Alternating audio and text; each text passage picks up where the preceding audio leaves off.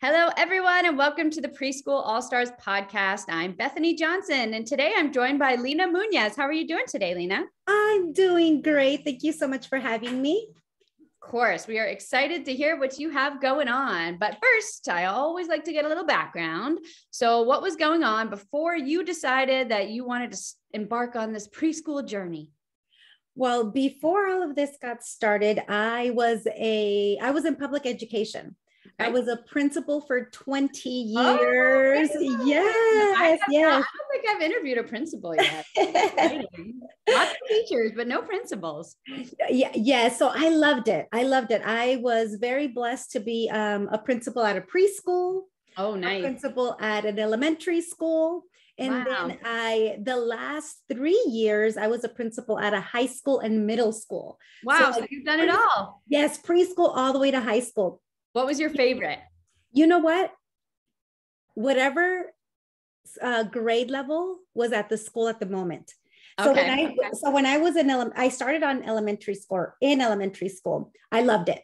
Mm-hmm. And then when they asked me to attach the preschool to our elementary school, I was like, oh, and then I loved preschool. Oh my gosh, absolutely loved it.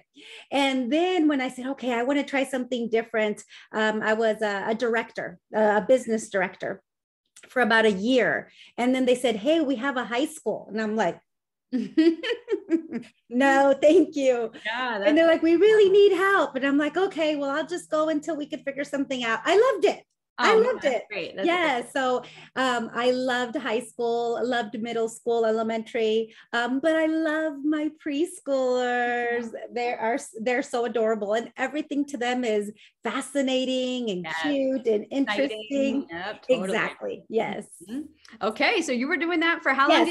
So I was doing that for 20 years. Okay. And then right before the pandemic hit, probably about 2 months before that, I was getting tired. I was getting tired of the drive. It was like a 3-hour drive, like, about an hour and a half to work and an hour and a half back. It was long. It was really long. And we have 4 little ones. Have 4 little ones, and we would eat in the car, eat breakfast in the car, eat dinner in the van. Yes, it was a long day. And then as an administrator, I worked 12 months out of the year, and whenever they had vacation, I worked. And then at that time I said, you know what, I need to remember their names. I need to remember their names, what they look like. Mm-hmm. So I'm going to step away. I finished the academic school year. I finished the school year, and then I said, okay, I'm going to start going into the classroom.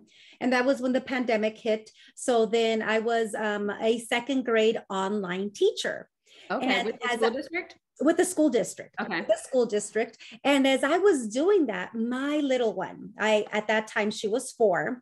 She was like, why does everybody have a Zoom teacher? Why does everybody have a Zoom meeting? I don't have a teacher. I don't have a Zoom classroom. And my heart broke because I thought, she doesn't have anyone to interact with. And she was going to in-person preschool before all of this. Mm-hmm. So then I looked around and I just couldn't find the right fit for her. So then I'm like, okay, I'll teach her preschool. Yes, love that. Yeah. So then I started setting up my centers and setting up activities, and I found a passion for it.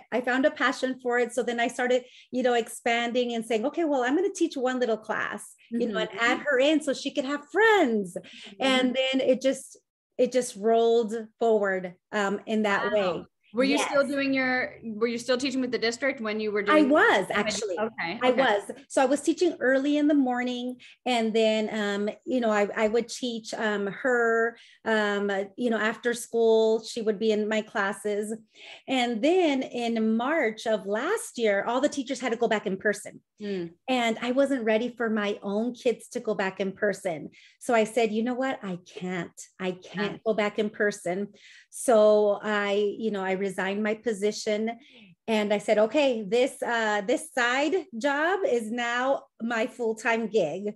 Mm. And I started full looking to create that side hustle for it to become a full-time job. Yes. Totally. And is that when you found joy? I didn't find joy then. It was a couple of months later. So that was like in you had March. already kind of gotten stuff going on your own, and you were just kind of looking to expand a little bit. Well, to expand a lot of it, really. But you had already you decided this is what you were going to do before you even found joy, and then you found her, and you're like, oh, okay, this can help. Yes. So I had, I just started, looking for ideas for preschool. And that's where I came about Joy's, I think it was for her ad for her book. And then I thought, okay, well, I'm just going to get the book. I'm just going to get the book. And then I got the book and I'm like, I'm just going to join the 7-day challenge. Just the challenge. And then, I mean, you're hooked with her energy, her, her charisma, her knowledge, and just her heart, right? Yeah. And so then I think it was October. It was in October when I did this past year, I did my 7-day challenge, and it was amazing. It was amazing. So that's when it was this past October that I found joy. Nice. Oh, okay. So how many kids did you have? What was your setup before you found joy? How many classes or kids did you have going on? I had about, I think it was 9 students before I connected with Joy. Was this online or in person? It was online. It was online. Okay. Online. So my classes are online. Okay. And I had about 9 students before I did my 7-day challenge. How did you find those 9 students? You know what? I'm trying to, they were just students that I had from like a different platform that I had worked on. And then I said, okay, I'm not going to do that anymore. And the parents, they connected with me through like read alouds that I would do and things like that. So then that's how I had those parents. Cool. And some of them were siblings of my previous students. Cool. Yes. Okay. So you had the 9 and you were already kind of going, and then you found joy. And how did that change your program?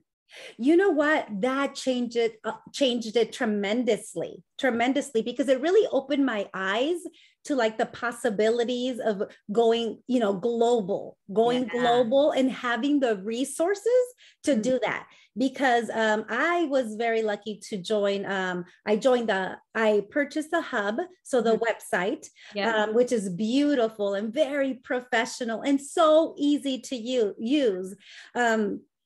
So then from there, fast forward 3 months, I'm at 19 students. Yes. And I'm growing. So currently I do preschool circle time. And then I just added, or I'm at the beginning stages of adding toddler circle time. Nice. Kindergarten program. Yes. And then I already was doing tutoring, but then it gave me the courage to really open up and grow the tutoring program as well. Absolutely. Okay. Yes. So you got a lot going on to talk about. So let's start with the preschool. Okay. How often are your classes?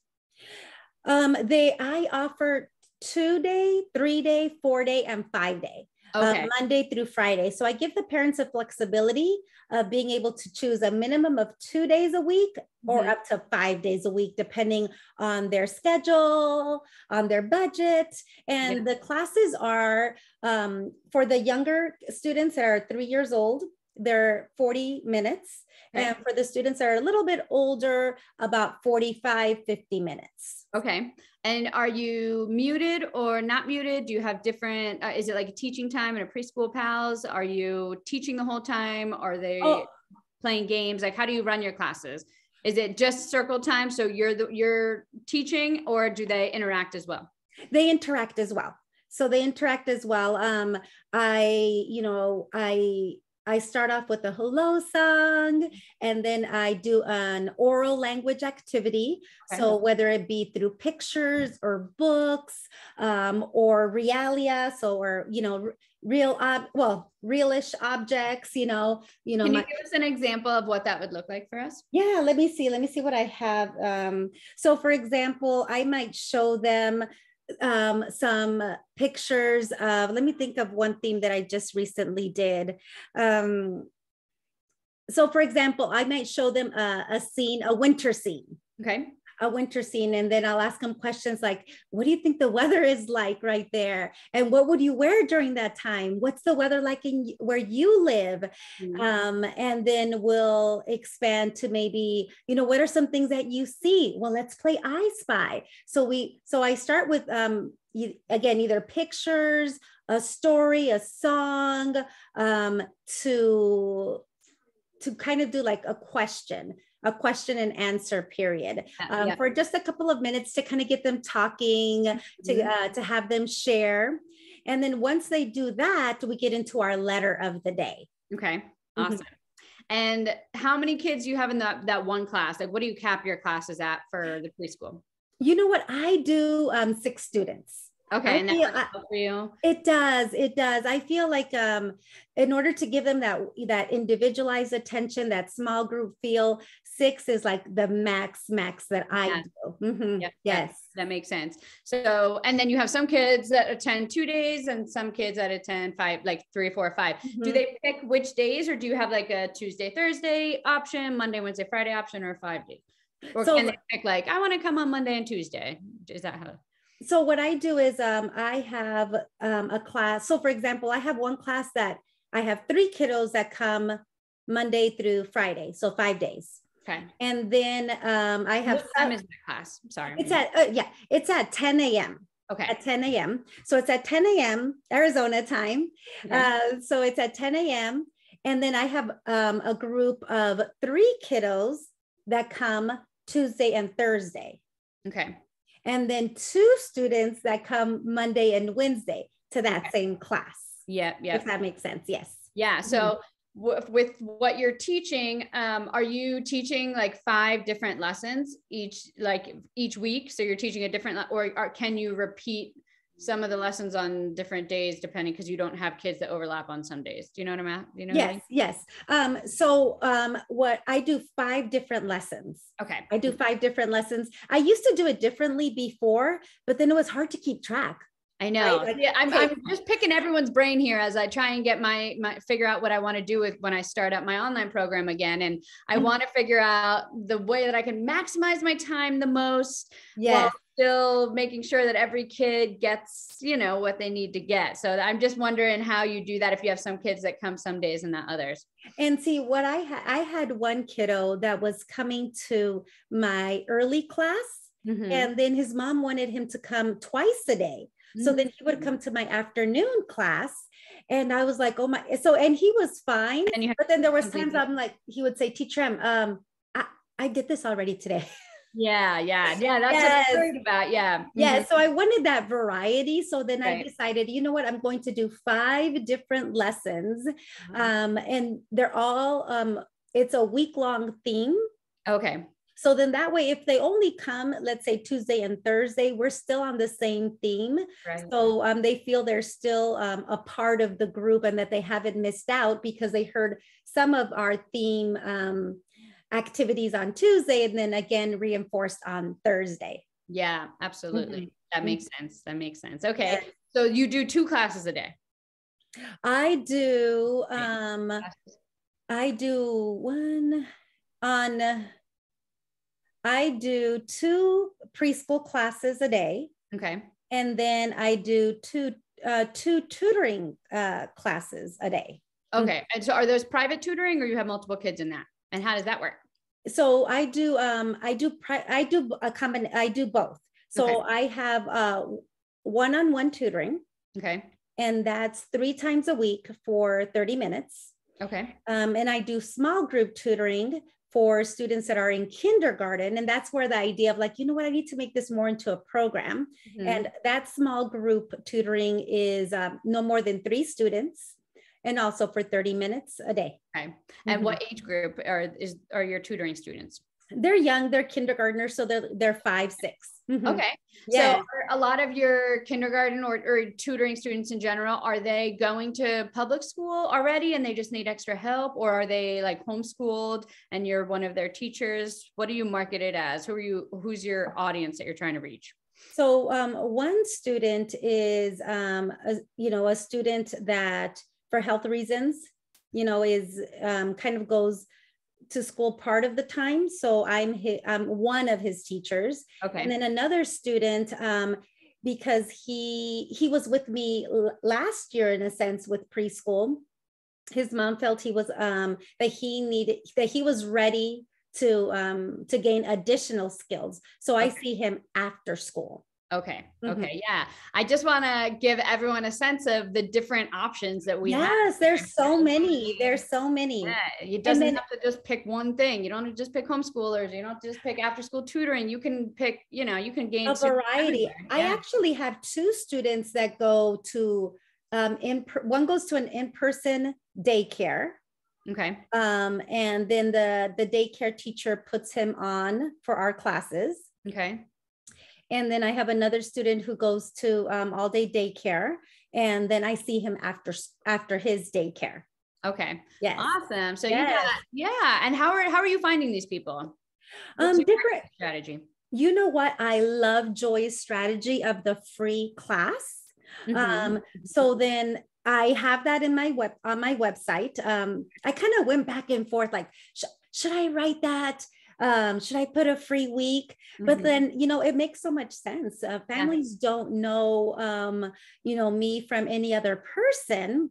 Yep. So I definitely have that, that free week on my website, but the free class option, that free class post has really helped just for parents to, I don't know if it's the idea that I'm a person, I'm human, not like this big corporation. Right. That is something that maybe people warm up to more quickly, or are more open to trying out, versus, again, like, oh, this big company where their child would get lost and they don't even know who the teacher is. In mi escuelita, my school, well, I have my picture on the post. It's my picture posting the post. And I just try different things. I obviously post on my business Facebook group and on my personal profile. But then I also post on different homeschool websites that allow posting and neighborhood Facebook groups. Yep. So there's a lot of not necessarily like the neighborhood app, but there's like in the community where my children go to school, Garden Lakes Connection, they have a Facebook group, and I posted in there. So just finding different Facebook groups that have that target families with young children. Okay. Yeah. Yes. Totally. Yes. Wow. Awesome. So what would you say your 5-year plan is for this business? What are you looking to grow it into? And also, 2-part question, do you have a niche that you market as a program as a whole? My niche, I kind of went back and forth, but my niche is Spanish and STEAM. Okay. Spanish and STEAM. Yes. And my 5-year goal is to really grow the business, always remembering though my why. My why, right? Because the whole reason I got into this was to be able to have more time for my children, for my family. But I'm so excited because whenever I think about adding a different feature to the program, I think about, okay, as a mom of a 4-year-old, what would be helpful to me? So like, for instance, my little girl, she can, if I let her, she can get lost on her tablet, right, online. So then as a parent, I'm thinking, how can I expand my program to be able to support families in different areas? For me, that was a big concern. So then I developed a virtual classroom. That is part of my bundle, where parents can feel safe knowing, like, okay, if I give my child Teacher M's virtual classroom, all the links in there are safe. They're not going to go to YouTube. They're not going to go to, I don't know where. They're going to go to, yes. What things do you have on there? So I have read alouds. I have me singing songs. I have boom card games that I created that are based off of the skills that I'm teaching that week. Nice. I have an art lesson in there, like a really child appropriate directed drawing lesson. So something that they'll feel successful drawing. And I love when the kids show it to me the next day in class, like or during the week. Awesome. They'll be like, look at this. And I'm like, oh my goodness, did you write your name? Because you're an artist. I love that. Yes. What platform is that on? Do you do that on the hub? It's one of the pages from there? It's actually, I create the virtual classroom on Canva. Okay. But then you can upload it into the hub so families could have access to it. That's a really great idea. Yes. Then you're just offering, wow. So, I mean, so much. Then they can feel good about their kid going online, learning stuff. It's with someone they trust, which is you. That's awesome. I love that idea. Yes. And then it's school at their schedule, right? When they can, when they need it. And it helps and it's reinforcing again, the skills that we're working on in class. Yes. That's great. Ooh, I love that. Yes. Awesome. Okay. How much do you charge for preschool? So I charge $15 a session, but I do charge per month. So if a child comes twice a week, it's $120. Okay. But they get so much because as part of the value that we want to provide to families, they get that virtual classroom that I was just telling you about. They get a yoga video once a week, and that yoga teacher does an enrichment class, a live enrichment class once a month. And how do you, pause there. That's cool. Yeah. How did you set that up? Is that a partnership that a yoga teacher that Yes. So one of my dear friends, she's a certified yoga instructor for kids.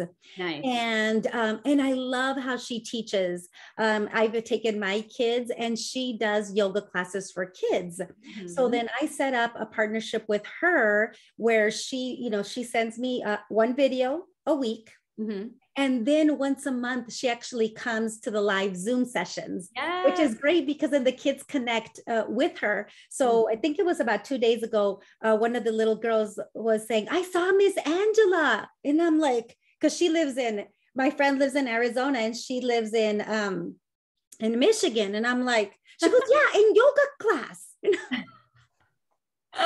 Oh yes, I love that so much. Yes. And the same thing for our music and movement class. So Miss Brenda will send us one video once a week, and then once a month she'll come live to our Zoom classes. That's so cool. Yes. Once a week we have a live enrichment class. Okay. And those are all your other classes pre-recorded? They're live. Okay. But I also have pre-recorded classes as well. So parents can purchase live classes, they can purchase pre-recorded classes, or they can purchase all of it. Yes. How do your pre-recorded classes differ from your live? In my live classes, I really focus on the theme, on building vocabulary, on that social interaction, on really pulling in student engagement.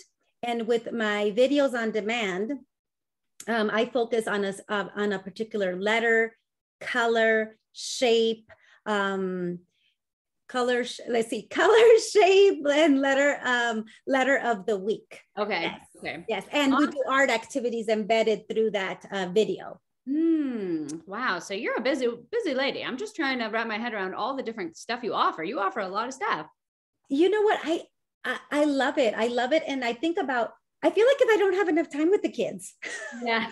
So then that's where, the videos on demand came in, because I thought when we're in class, they're sharing, we're talking about our theme, we're dancing, we're practicing different standard-based activities. But then I feel like, you know what? Did we go over the shape today? Right. I'm like, we did a little bit, but not enough. There's never enough time to do it. Yeah, there's never enough time. Knows that. There's never enough time. Yes. So that, and then I also have a choice board. Okay. So the choice board is basically a list of hands-on activities that the parents and families can do together as a family to reinforce whether it be the theme, to reinforce the theme. So for example, if we're doing snow and ice, there might be an activity on how to make snow or a science experiment in there. But then I also found that parents also want worksheets. So I gave that option. Look, here are some hands-on activities and here are some worksheets. And that's part of the preschool program as well. Yeah, I mean, you're offering a ton of stuff for that value. That's yes. And do you put together like a welcome box or anything that you mail to the families? You know what? I didn't this go around just because it was, all new to me. And I kind of said, okay, let's just start. But I am planning to for August for the new academic school year. Okay. So can I introduce my co-star? Your co-star. Yeah. Oh, I love it. Hello, co-star. This is Rex. Nice. Rex. Hi, Rex. Hi. Hi. Oh, I got something on my lips. Hold on, I'm gonna go clean it. Okay, I'll be right back. So this is Rex, and kids, he comes to our class every single day. He's the silliest, cutest puppy that you'll ever meet, and he helps us learn and grow. So part of our welcome kit is going to be a baby Rex. So he has a lot of little brothers and sisters that really need a wonderful home. And I know our kiddos would love to help us take care of Rex's brothers and sisters. So part of our welcome packet will include a little a baby Rex. That's super. I had to introduce him. I had to, because he's been waiting really patiently here on the side. Oh, I love it. That is so cute. Wow. Okay. So how much do you charge for tutoring then? For tutoring, if it's one-on-one, I charge, it's about $30. Okay. Yes. And they pay that monthly as well? They pay that. For my tutoring, I ask them to pay weekly. Okay. Yes. And do you take $30 a session. So you take payments and everything through the hub? Yes. Yes. Through the hub. Yes. And do parents find that easy? Is that working for you with all your different, because you have a bunch of different tiers of payments then? Yes, I do. And what I try to make it as easy as possible for the parents. So that way, but not to be biased, but the website is beautiful. Yeah. Totally. I can't take credit, but it's beautiful. I'm going to go check out your website. Yeah, go check it out. Go check it out. Yes, absolutely. It's beautiful. So then, yeah, the parents find it very easy to maneuver through the website and to get onto the membership site, especially like for the Spanish classes. So they also have access as part of their program to Miss Ana's Spanish video. So yoga, music and movement, the Spanish class, the live classes, the virtual classrooms, the printables, and then besides everything else, right, that's incorporated into the preschool program. Wow. You got a lot to offer. I love it. Yes. I can't wait to check out your website. I'm going to absolutely. That's exciting. So let's see. How would you say that the Preschool All-Stars helped you figure out what you wanted your program to be? You know what? It's inspiring because I see the ideas of what people are doing. And I say, you know what, would my parents want that? Would my preschool program would I be able to add more value? So then I hear ideas and then I think about, okay, how could I incorporate what I want to incorporate? And of course you do, right? Because they're all great ideas. Yeah. And then just hearing what other people are doing, the encouragement to keep on trying. Because yes, I've been very blessed that my preschool program has grown, but then there's always times where you hesitate, where you doubt yourself, but then you just get back on and you look at the post that the All-Star Sisters put up, and it gives you that idea, okay, there's a group of phenomenal ladies that are going through the same thing, and that is encouraging. It is very encouraging, yes.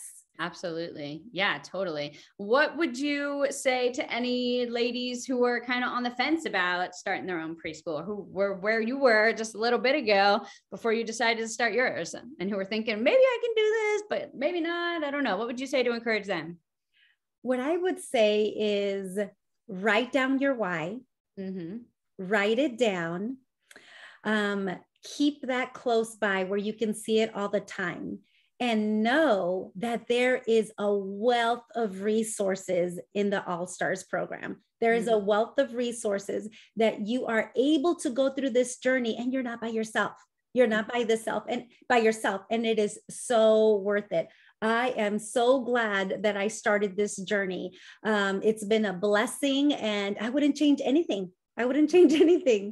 Yes. Wow. Well, your program is like so awesome. And I can't wait to hear how it expands and grows throughout the year. We will definitely have to meet back up next year for an update episode so I can hear all about what you got going on. Absolutely. Thank you so much for talking with me, Lina. You're welcome. You're welcome. Thank you so much. Good luck with everything. Thank you. Bye-bye. If you'd like to have a success story just like that one, I invite you to join our Preschool All-Stars. It's my exclusive membership community where you'll get mentorship from me with weekly Q&A lives, support and guidance and friendship from hundreds of women on the exact same journey as you, starting, running, and growing their preschools, and my exclusive access to Preschool University, every training and done-for-you file that you'll need for every milestone on your journey to help you start, run, and grow your preschool. We've all been there, and we've got the exact same steps that you need to go through, but we do it all very quickly so that you don't have to waste time or money doing the wrong things at the wrong time.